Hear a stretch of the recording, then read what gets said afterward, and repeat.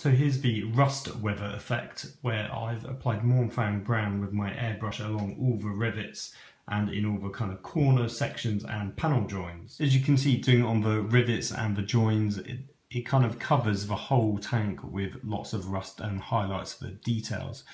It seems a bit over the top, however I'm going to knock this back with a highlight of Dawnstone Grey. So I'm just going to dry brush the whole tank using my large dry brush, and that's going to kind of smooth out the colouring, and it's going to blend in the orange rust colour. Even though it's really brown, it looks quite orange here. It's going to blend that in better with the grey.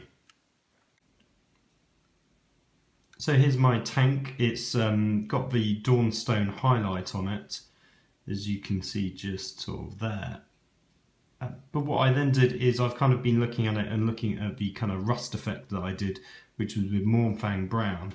And I just think it's too bright, it's a bit too orangey, and it basically looks too new in terms of the rust colour. And so I compared it with one of my older tanks, and that's what I've been sort of saying throughout this whole process, is to always compare different parts of the tank or compare it with previous models that you've already got to ensure the colour scheme is correct. And to my horror, I realised I've used a wrong brown. So my much older models had Rhinox hide down for the rust colour, which is much darker. So let me just show you. So these are the two colours. Rhinox hide is what I should have used, but I've actually been using Mornfang brown. Now, it's kind of my own mistake, because I've got a nice little list of all the paints that I do at all the different stages, and I'd actually written the wrong one down, which is odd because I've actually painted up several tanks at different times and I've followed those same instructions. So how I actually got the wrong colour, I don't know. So I've resprayed one of the tanks just to see how it looks in the correct colour scheme. As you can see, it's a lot darker. Now, the downside of it is I've ended up sort of painting more of the tank the brown colour than I would like. But on the plus side is you get a nicer kind of two-tone colour scheme going on with the rust. So as you can see, there's a bit of a two-tone colour effect. For example, just here you can see a bit of a Mornfang brown underneath the Rhinox hide. So in a way that's a bit of a plus, and I quite like that. The downside is I've kind of painted more of the grey than I would have liked, because I've kind of overcompensated in covering up the brown. However, this isn't too much of a problem, I don't think, because at later stages I'm going to cover up some of this brown. So the next step will be to do some weathering, and that's going to chip away and sort of hide some of the brown. And then when I do washes, which will be kind of washing around the recesses of the rivets, that is going to kind of hide some of that brown colour anyway. So it's not the end of the world. And overall, having the kind of darker brown works actually a lot nicer than the lighter brown. Let me just do a side-by-side comparison so you can sort of see the two. So here's the two tanks stacked on top of each other. You can see the real colour difference. The one below with the Mornfang looks really bright and orange. The one above with the Rhinox hide looks a bit more dark and grim, and you can tell that the colour blends in much better with the grey of the base colour. So it sort of fits in so much more as part of the kind of overall colour scheme of the tank, even though it's a kind of a rust effect rather than part of the kind of camo scheme. So I'm going to go off and finish off the rest of these tanks, going back to the Rhinox hide. So you could, if you want, do this same process and do kind of both colours to get this slight two-tone colour scheme in the rust. It's a bit of extra effort. It's probably not really needed, but it's kind of a happy accident that I'm kind of happy to live with. So these weathering effects are quite over the top. They're really suited for tanks that have been in service for a long period of time, or if you're a Chaos Renegade player, that would suit you perfectly, having like a battered old wreck. As a Krieg player, I think it sort of works fine, because obviously their tanks go into long years of service, and the Siege of Vrax lasted for absolutely ages. So if you wanted a kind of a brand new tank look, I would perhaps use this a bit sparingly. I wouldn't do it as much as I have. You could obviously just apply the kind of airbrushing to a few little places here and there, just to highlight a few areas of rust. So I've just finished with the dry brushing of the Dawnstone. I used my large GW brush and I kind of applied a very light coating all over, making sure I sort of went against the edges here just to pick them up. You don't want to kind of go across like this because what you'll do is you'll end up painting the actual surface here. So I especially wanted to highlight the rivets, so that gives it a bit more of a grey colour than the brown that I had sprayed on. So that will restore the rivets to its sort of more naturally correct colour of the grey, while still allowing the brown to sit on the main flat surface beneath. So the next step is to weather the tank. There's a really simple sponge-based method that I'm going to use. So for that I actually need some tank foam. So here is some tank foam. This comes from the GW cases or similar, where it had kind of blocks of foam that you could then just pull apart to create the right shape for your tank. So these spare bits are the bits that come out that you don't need, and they're actually really handy for weathering the tank. I tend to pluck just a small bit off and work with that.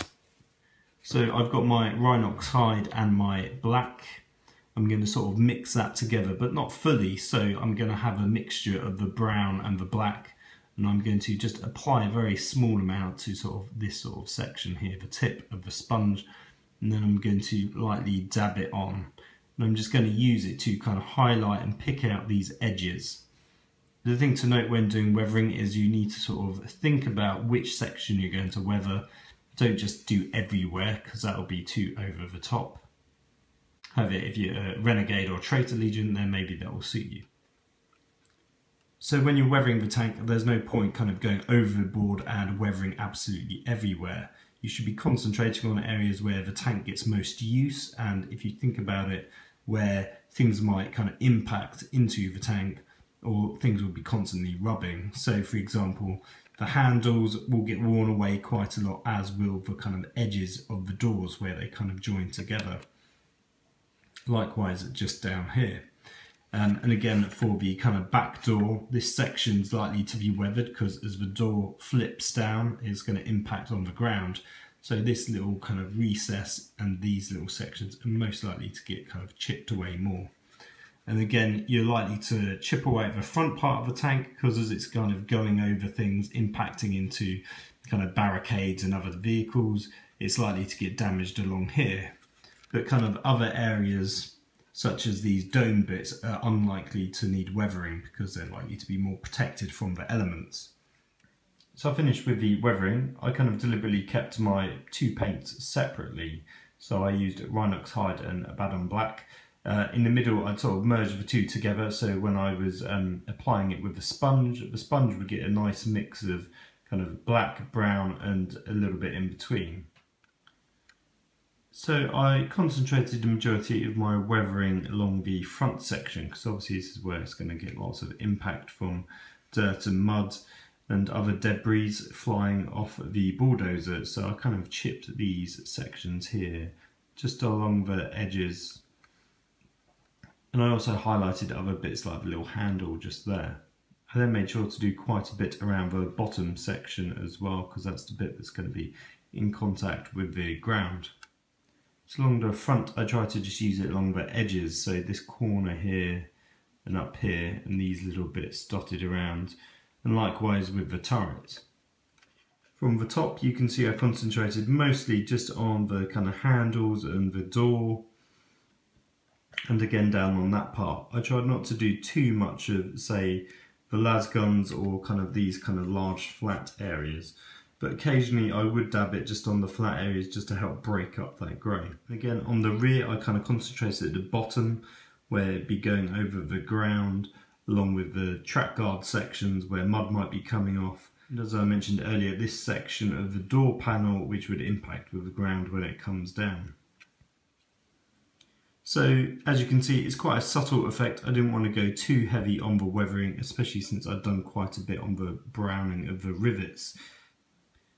So if you wanted, you could now go on and use some silver and do the same effect, kind of building it up on the areas that you've already done, and that would give you the effect that it's chipped back to the bare metal and that's shining through.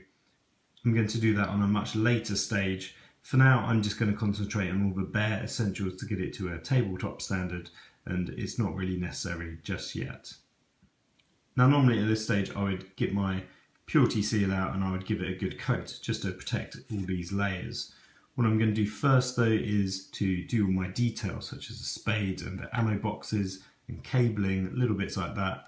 Then it will be my kind of tabletop standard, and then I will seal it with the purity spray. That's all for this video. I hope you've enjoyed it. If you have, please give me a thumbs up.